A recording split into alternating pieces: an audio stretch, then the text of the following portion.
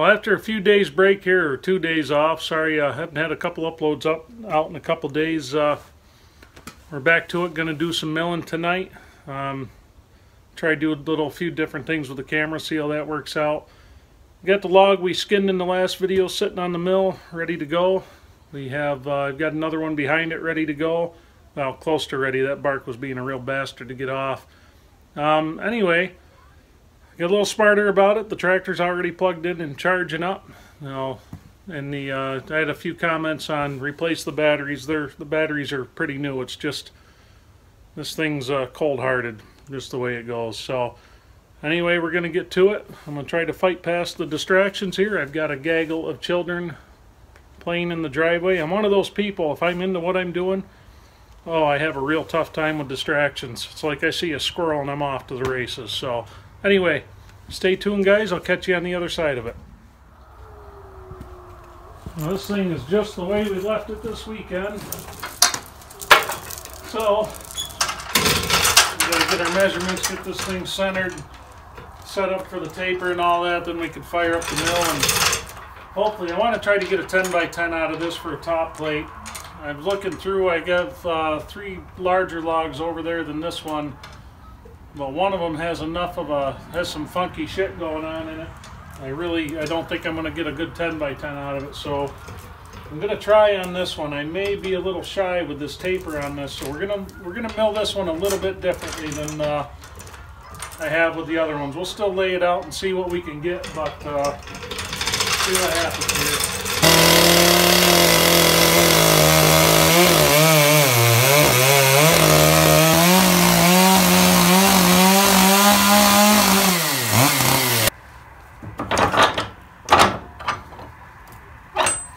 I'm looking forward to getting this shop up and having some time to do some modifications to this mill. I've got a lot of ideas. Make this thing a lot easier to work with.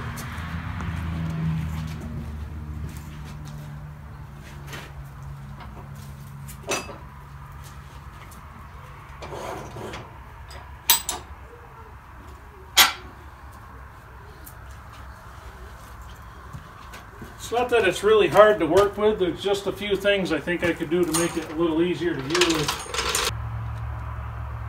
Right on the money. Alright, like I said, I'm not going to be able to get exactly what I want out of this, meaning exactly boxed. I just plain don't have enough room. So what I'm going to try to do, I'm going to try to get it as best as I can. And I know I'm making... I know I'm kind of settling here for what we've been normally doing. I preach box the heartwood, box it, but I'm running low on larger logs. I got to get what I can get out of them. This is going to be a plate. We'll see, guys. We'll see how it works out. If it doesn't work out, I've got to go find another larger tree and do it that way. So this is just kind of one of those see how it goes type things. So what I'm going to do is I'm going to shave off. I'm not even going to really bother laying this out. I mean, I kind of have an idea where I have to go here if I have to turn it into an 8x8. But where that heartwood's down here at the end of my tape measure. Even getting a 8x8 with no wane out of this, if I were to try to box this perfectly, I'd have a hell of a time getting it. So I'm going to start the first cut right up here somewhere, real close. It's going to be in the sapwood. We're going to start it up here and we're going to see what we can get out of this. This is not ideal for me, guys, and this is not ideal for you, but I'm trying to make do with what I have, so to save some time and money and energy and all that good stuff. So let's see.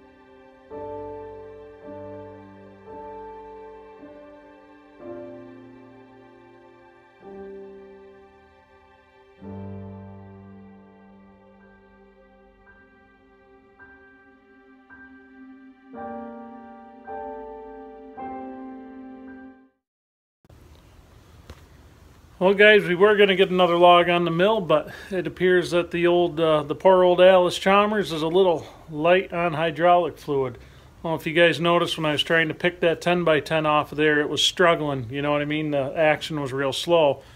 As soon as I put the front end loader down on the main rams, drew those back, it moved real fast. So I keep a 5-gallon pail of hydraulic fluid on this farm, so we're never without that. But we'll throw that in there tomorrow night. Hopefully we'll get another log on the mill. We'll keep going. I did get a 10x10 out of that. It's not as good as I like them, but it will work for what I need.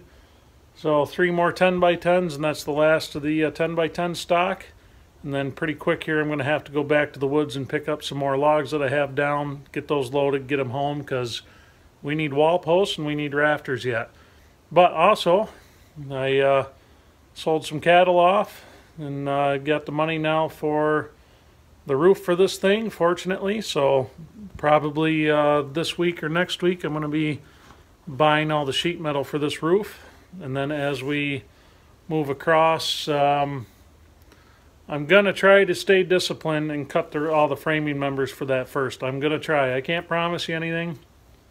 If you guys notice how I work, I jump around a lot, and that's too easy to do when you're working like I am on this. Like I said before, if I had all my logs here at once, if I could have afforded to buy them all at once, I would have.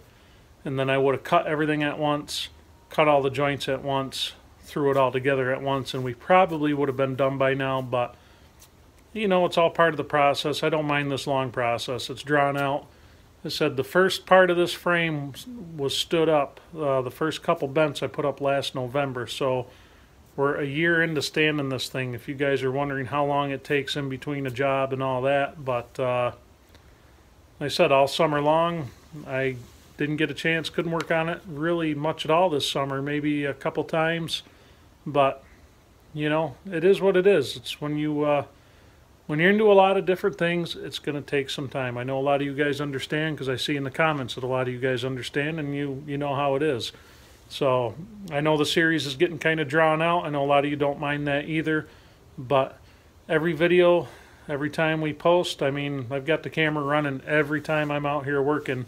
So I'm sharing, you guys are sharing the total process of this building project with me right now, and it's pretty cool. It's actually, it really helps keep you motivated, really helps keep you going, because I know there's a lot of you that are looking forward to seeing these come out, and it makes me want to put more of it out there. So anyway, I'm still having a lot of fun. It's a little cold out here. It's about 25 out here tonight. That just tells me winter's coming, and also tells me I'm nowhere near as being ready for it, but that's all right. We always make do, you know what I mean? I've still got firewood to cut and split, believe it or not. Usually I have that done in the spring, but not this year. So we have a ton of dead elm out behind us that's standing dry, so that won't be a big deal. I'll fire up the snowmobile, the sled behind it, and we'll pull firewood home all winter if we have to. Plus I got a lot of pine here, and then I've got 4 or 5 cord of good split hardwood that I have set aside for really cold months. We're talking January and February, the nastiest months of the year up here. But anyway, thanks for watching, guys. I will catch you on the next one. Let me know what you think of some of the new camera work. I haven't edited this yet, so I'm not sure if it even worked out. So we'll see what happens. So I'll catch you guys on the next one.